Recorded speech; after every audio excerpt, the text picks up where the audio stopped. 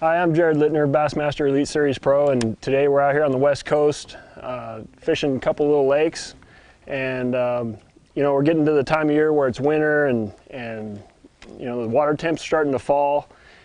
The lakes are in the drawdown, but that doesn't mean that the big fish won't bite. One of the major factors that I look for this time of year is big fish coming up really shallow in the creek channels, rocks, wood, anything that will give them a real good ambush point seems to be real productive.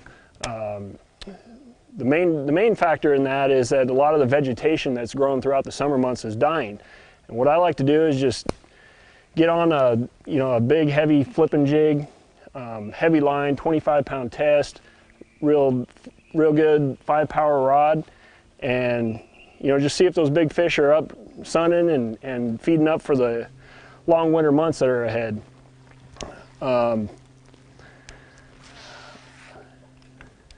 Usually your bites, if you do get on some big fish in these creeks in the dirtier water, usually your bites are going to come anywhere from 2 to 5 foot. And the thing about it is fishing a jig like this, you're not going to catch a whole ton of fish. You're not going to go out and catch 30, 40 fish. You might catch 4 or 5 throughout the course of a day, but they're going to be the ones that will put you over the edge in the tournament. Several other things you can do in the fall to catch numbers of fish, but this is one of my favorite techniques for catching big fish. So we'll see if we can work down this bank and catch one of those big ones. We got the normal tackle warehouse vlog guy back here trying to teach him how to fish because he's usually in the warehouse doing nothing.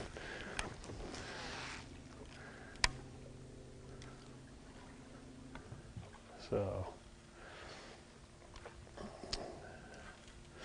the way I like to work my jigs this time of year too is the fish get really aggressive.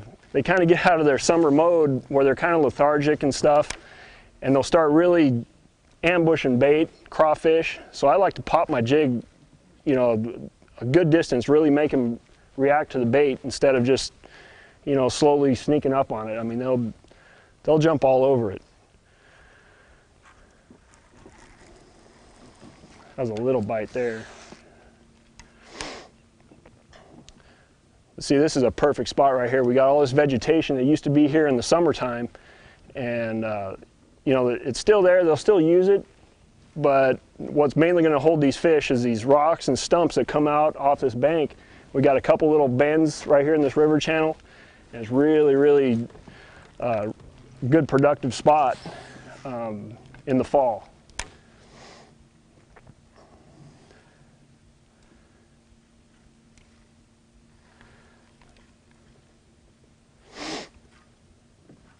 Come on, fish.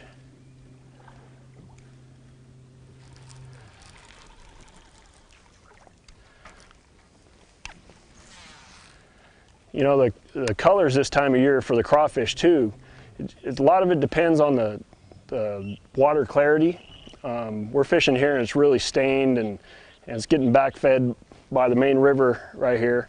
And so generally, I'll start off with like a black and blue, sometimes even a black chartreuse.